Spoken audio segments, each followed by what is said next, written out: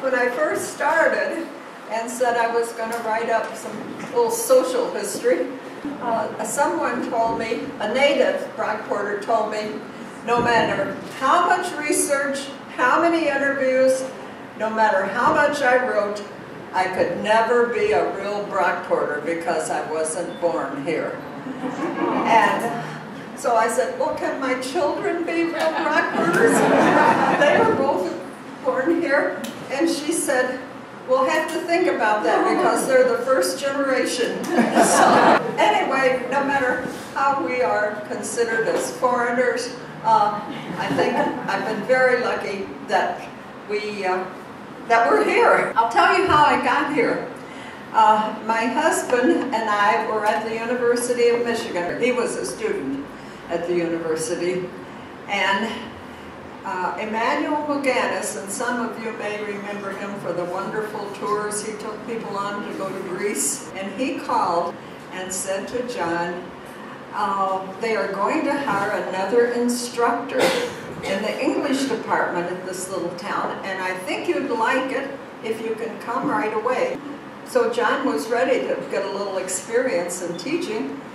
So he came the next day. He drove from Michigan here, had an interview with Dr. Blaine Delancey. The next morning, they hired John. Now later on, the members of the department, which were kind of smart aleck, said, the reason they hired you is because the only other applicant that could come immediately was named Cantaloupe.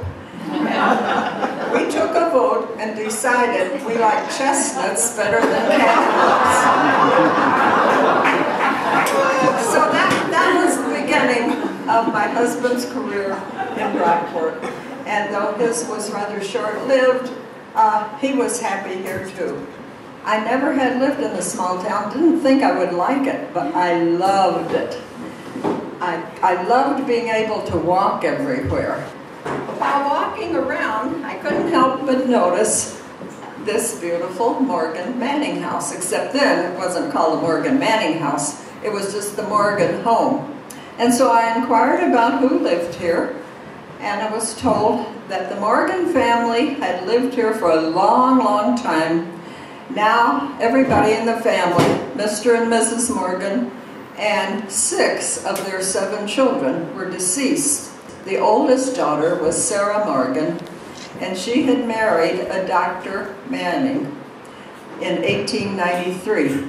By the time we came, she'd been a widow for a long, long time. John and I moved on, left our apartment on Monroe Avenue, and rented another apartment. And we lived in rented quarters until 1961, when we built our house on 4th Section Road. We moved right in, and until last year, I still lived in it. By the time we moved in, we had a young daughter.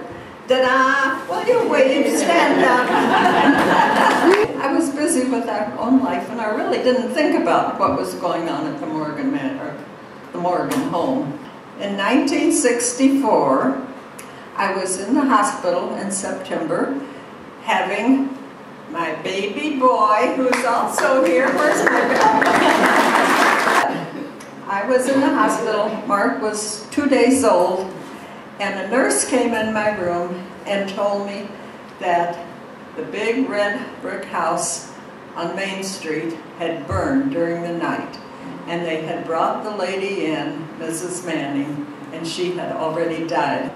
Sarah Morgan had, years ago, before the fire of course, made out her will and said she would like the house to go to some organization, and it would be an organization that would keep the house in good condition so that the people of Brockport could enjoy it and appreciate it. Various people had been talking about starting an historical society for a long time.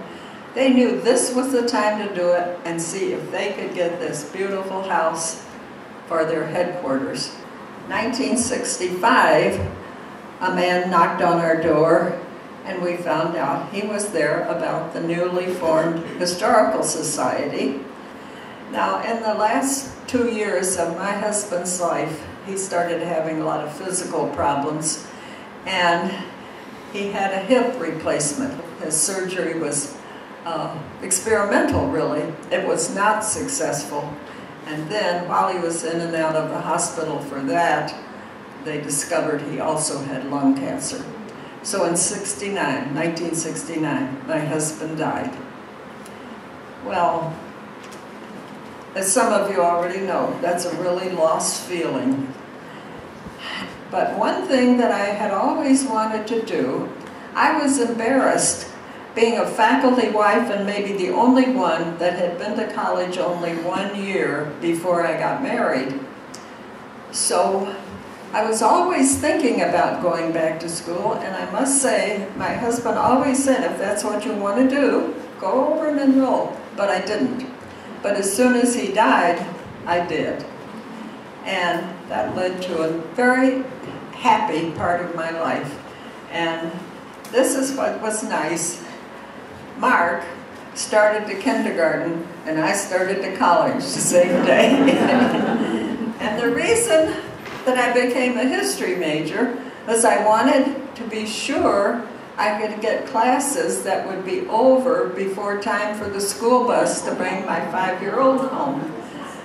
Otherwise, I probably would have majored in English, except I was a little leery about that, even if the schedule was good, because I thought, suppose I get over there and I'm really dumb, and they think, well, we remember John, we have to give her an A whether she knows anything or not. Glenn went to college then too. She went to Genesee at first, and then she came back, and she graduated from Brockport about the same time I did. It was an unusual situation, but a happy one, I think. When my husband died, my parents assumed that I and my children would just move back to Louisville, where they were still living. But I was very happy up here. I had so many friends. I thought this was the friendliest place you could ever live. I finally finished school. Then I took several part-time jobs, and I was doing some volunteer work right here in the Morgan Manning house. In 1978, Gene Redmond, who was the president then, called and asked if I would be interested in writing the monthly newsletter. I was glad to do the writing. They told me about all the letters that somebody had already dug out of the carriage house, fortunately, so they didn't burn in 1964 when almost everything in the house burned. All these letters were letters that the Morgans had written and never threw away. I took a lot of the letters home with me because there were so many. By that time, my mother had died, my father was living with me. And he said, I never heard of a job where you don't get paid, but you have to bring the work home with you.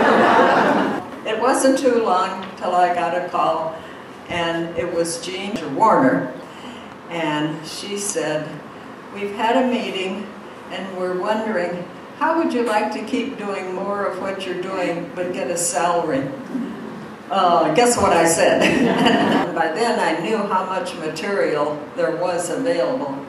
And I said, the first place, I thought there should be publications about Brockport and the Morgans' place in Brockport history.